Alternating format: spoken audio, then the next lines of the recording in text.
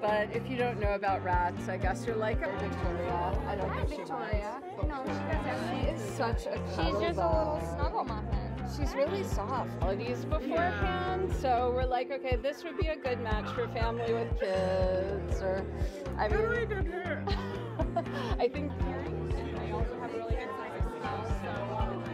So, but as long as you announce yourself, they're fine.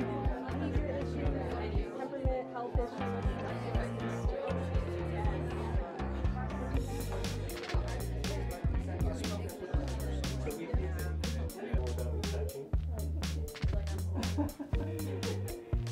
He's a little bit smaller than him, but not much. And he's really. So occasionally when you have a rat. Hi, Charlotte.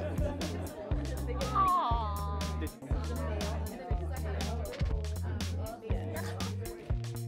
It's soft, and the hair is so soft. I didn't think it would be that soft, like a little fine lamb.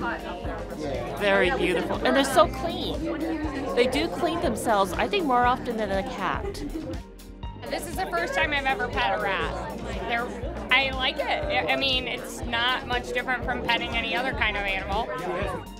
Just sounded like a neat experience. I know that rats are like really smart and get a bad reputation, so I wanted to hang out with some rats and get that fun experience.